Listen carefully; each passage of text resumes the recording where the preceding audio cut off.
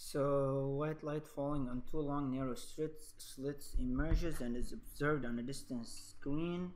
Red light with that wavelength in the first order fringe overlaps violet in the second order fringe. Uh, what's the violet's wavelength? Okay, so when the red light in the first order fringe, that's m equals 1, overlaps violet in the second order fringe, uh, so that means the fringe width of red light, so the fringe width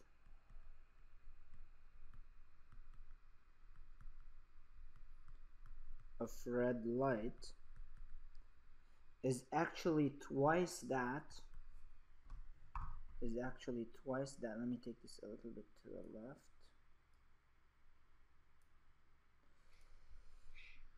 Equal twice that fringe width in the violet light. Fringe width with violet.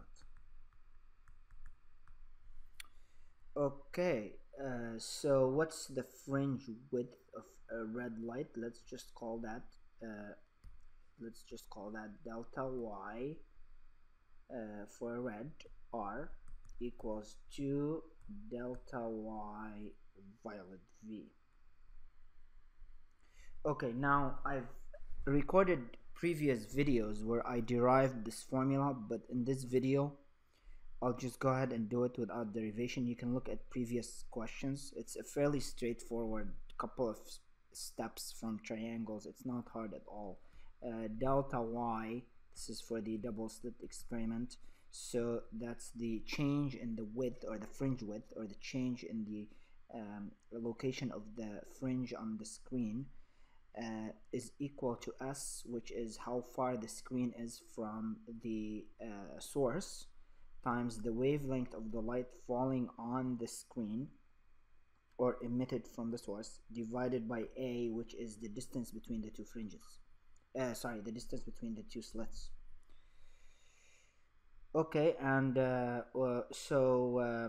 plug this up here for each one of these, and so we get if we do that, we get for red s lambda for red divided by a has to equal 2s. Now the distance will be the same because they're at the same location, and also the distance between the two slits will be the same regardless of what color we have.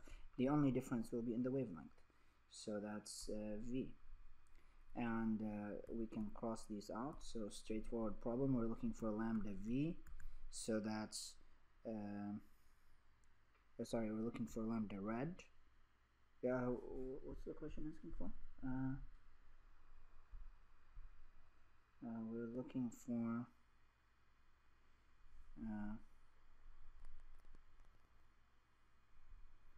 what's the latter's wavelength? That's the violet, so lambda violet will equal lambda red over 2.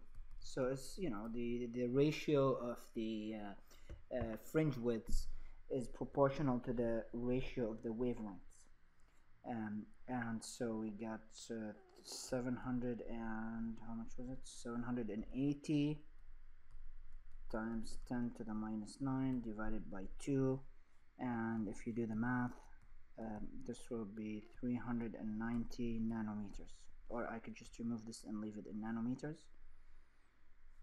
So that's it, that does it.